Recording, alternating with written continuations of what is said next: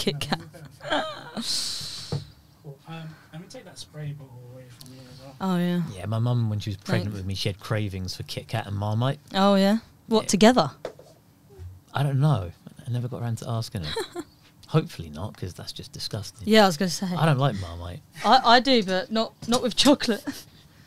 Welcome to the Metaforecast and Speak Easy with Haroon. Conversations with artists, creatives and troublemakers. And we'll be finding out which one of those you are. Or if you're all of the above. Maybe. I think I am. So again, this is the finale. Sarah doesn't know, but I wanted to end my season 1 with Sarah Callaghan. I have no idea which season of my show this will land on, but we'll know then. And yeah, I mean, I hopefully feel like we can. I don't think we can fit everything that you've done in this podcast. And hopefully, like, you know, in a few years we can do a part 2 or a few months, depending on your schedule. But yeah, I just wanted to just have you on because your trajectory, not just in poetry, but just outside of it, you're a multifaceted artist. I just think that's inspirational for people that want to just kind of, you know, do their own thing, that don't fit in boxes necessarily. And you're a great example of that. So yeah, we've got the great Sarah Callaghan, comedy genius, poet extraordinaire. I'm running out of adjectives actually. Drummer. Drummer, yeah. Oh yeah, I heard you as a drummer. Musician. Well. Actor, voiceover, author. Cool. I mean, how would you describe yourself actually, like in terms of what you do and or just you in general, like? I would just say like a creative. Yeah, I try and just learn as many things as I can, and I just try and have fun with it. And then if I can make money through it, then sick, you know. Anything just to not get a proper job. That's all I'm trying to do. I think all three of us are united by that. Yeah, yeah. I hate the typical 9 to 5. I just ain't for me, man. So yeah. So what is Sarah Callaghan like before pandemic? What was you up to at that time? Like 2019, 2018, maybe even before that. Like pretty much what I'm doing now. I was just gigging a lot. I was doing all the clubs.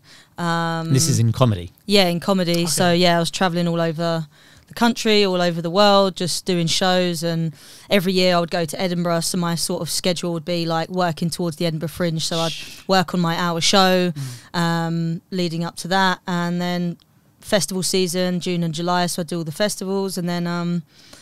yeah, and then I was mixing in poetry with that as well, and trying to go to some open mics. I was featuring at pretty much every poetry gig around London, and it was great. I was meeting new people, and yeah, I was just gigging a lot and trying to heal, because I just come out of some mad relationship as well. So I was kind of doing that parallel. I remember that we chatted about that. Yeah, but that in a way fed into a lot of the art, which was some good inspiration, man. And it humbled me a lot, which I can laugh about it now.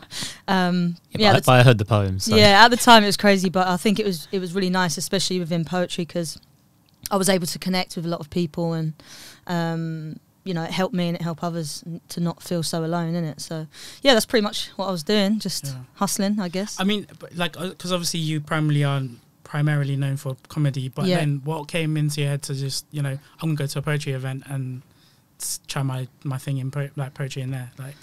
Well, like I said, I was in this mad relationship. Okay. And then I went through a stage, which usually happens about every 2 years, where I go, fuck this, fuck comedy, I'm not doing it anymore. Okay. Like, I've got a very love-hate relationship with stand-up. And so I was like, nope, I'm quitting, don't want to do it. So why, though? What is it? Just the politics of the industry, and I just get overworked, overwhelmed, and I just feel like, fuck it, I don't want to do this, you know? Because I love performing, but I don't like everything around it. So you love the art form? But the business, I don't like the biz. Yeah, but unfortunately the biz is what it is. You know, I'm in it. Like, I went to an industry party the other day, and it's I find it's really weird, like, because I'll get up on stage and perform in front of hundreds of thousands of people, whatever. Not hundreds of thousands, I wish. Hundreds or maybe thousands. Manifest. Yeah. Soon come. And that's absolutely fine, no nerves, all good. But walking into an industry party, I get so anxious. Very, very anxious, very overwhelmed, and like my agent's there, and it's all like, oh, you need to meet this people, let me introduce you to this person. I just don't like it, and that side of it I don't. I don't want to be famous, you know what I mean? And I don't want to do these things, but there's certain things that you do have to do to get the jobs or to be seen and stuff. So that's what I don't really like about it. And the loneliness of it, and empty hotel rooms, travelling around, like, it's good and bad. So sometimes if, you know, stuff's going on in my personal life, that's when I snap and I'm like, fuck it, I don't want to, you know. Especially because it's like, you got to go up on stage and be funny, and some days I don't feel very funny.